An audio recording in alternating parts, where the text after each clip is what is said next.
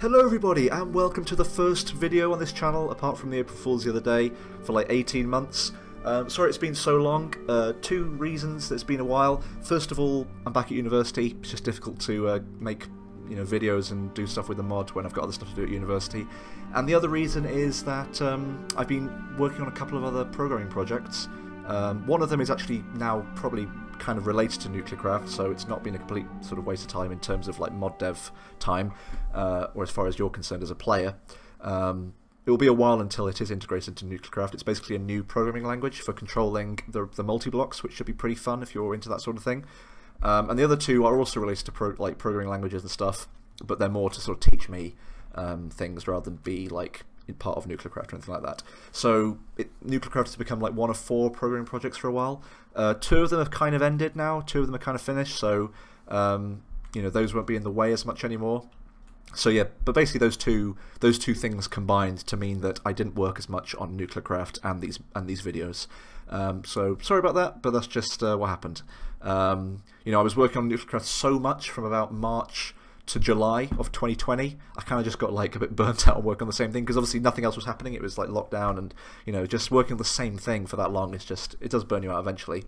I have been working on the mod since the last release, which was in about 2021 of July 2021, I think was the last release of Overhaul. I have actually been working on the mod since then, but just like on and off, like kind of, it's been a bit of a grind of just basically fixing a lot of bad old code. That's been the main thing. So in terms of actual content, there hasn't been a lot added so far. So when the new release goes out, most of the changelog will be me fixing old code that was a bit rubbish. And that's going to be the case for however long, because I do think that if I am going to, efficiently add new content, such as the heat exchanger stuff, such as the new MSR stuff that I want to change, and so on, old code needs to be gotten rid of so that it's just less of a burden to have to deal with. But it has to be done in a controlled way, because there are now like a lot of serious add-ons for NuclearCraft, so I don't want to like wreck their lives by making them having to change their code as well all the time. So it has to be done in a kind of controlled way, but it also I think does need to happen, because otherwise it's just a pain to work with. But yeah, as far as the list of videos goes that I need to do on this channel, there's been a lot. They keep building and building and building. It has been a long time. I want to first of all redo a bunch of videos. So I want to redo the solid fuel reactor, redo the turbine, redo the MSR, because a couple of things I said in those videos are a bit outdated now, or at least will be pretty soon with the MSR. I also want to redo the script add-on installation video, because it's much simpler now. You don't have to unzip anything, you just install them, pretty easy. I want to do a video on the quantum computers, but that's on the back burner because I don't think as many people are interested in that, although I am interested in it, so I do want to do it, and I think some people would be interested in it as well. And then there's so many. It's quite ridiculous when I look at this list how much incredible stuff people have made that I still haven't done a video on. So for example, there's the Trinity add-on. So Trinity, if you haven't seen it already, is a add-on that adds really cool explosives that I think a lot of the code was based originally on the HBM mod. So a lot of the HBM stuff has been taken into Trinity and sort of NuclearCraftized. So you get the cool HBM explosions in the context of NuclearCraft and all its recipes. So very fun. There's also QMD, which is just a ginormous mod. It's sort of a late game particle physics add-on for NuclearCraft that uses the multi-block system. A ridiculous amount of stuff in this. That will probably be a couple of videos, maybe even 3 or 4.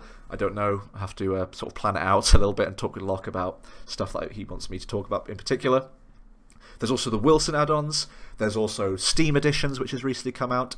There's Ollie's Reactor Builder, which is I think a bit outdated now, so I'll probably have to maybe update that mod myself before I do a video on it, because it's a little bit outdated now. And then there's also all the script add-ons that people have written using the script add-on system. There must be a dozen script add-ons or more now, and a lot of them add some interesting stuff. And then the other 2 things that are pretty massive that I surely some of you watching have run into already without me having to do a video on them, are Thiz's Reactor Planner.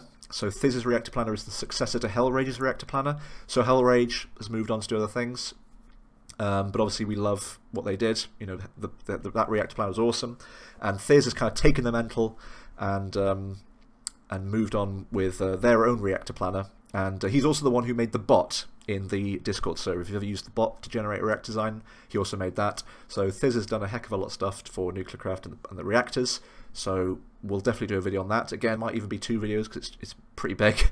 It's a pretty big program now, has a lot of stuff in it. And there's also Sib's reactor generator, which is an online reactor generator. If you've ever used lu235.com to generate your designs online, that's Sib's reactor generator, and we'll do a video on that as well because I think it's worth doing. There's also Chekhov's turbine calculator, which is used to calculate the best blades for a turbine, and there's also Redfire's turbine planner, which I think is still going. I actually have not used it for a little while, but we'll do a video on that. Why not?